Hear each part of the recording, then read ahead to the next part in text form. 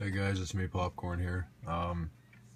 So the objective of today's video is to confirm that switching your storage pool from Windows 8.1 to Windows 10 works seamlessly.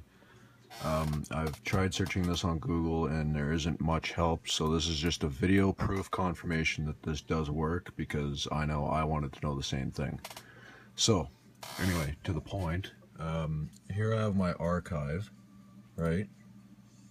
It's repairing at the moment. I got 5 drives in the pool itself, so 5 terabytes total pool capacity, right?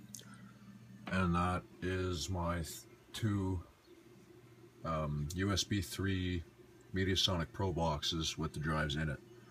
It's connected using USB, like I said, so I'm going to show you that this does in fact work. Here's my laptop. I just upgraded to Windows 10 on it.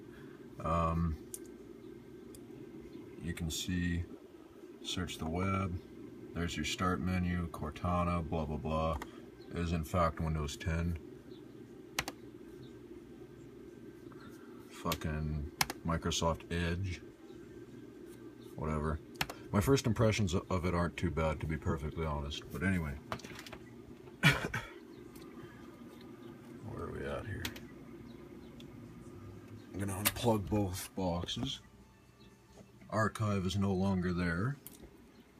There's my 2 USB ends. I'm gonna plug this into my laptop really quickly. Hold on.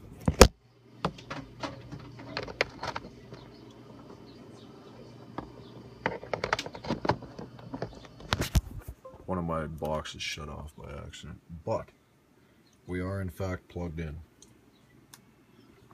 So now I'm going to go to the search, storage spaces. Boom, archive shows up right there. As soon as it detects the other drives that got shut off by accident, boom, archive right there. There's all my files and shit. There. This is a 100% working thing. You can take your Windows 8.1 storage space pool and move it over to Windows 10 seamlessly. Just plug and unplug, you're good to go. View files. I can go into all my shit here. Steam backup, blah blah blah. So, to anyone who was wondering, I hope this video certainly helped you. Because I know at the time, before I actually upgraded to Windows 10 on my laptop, I was wondering the exact same thing myself.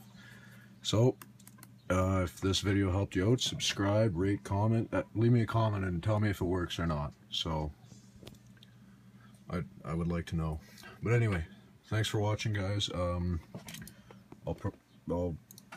crank out another video some other time, but for now, thanks for watching and goodbye.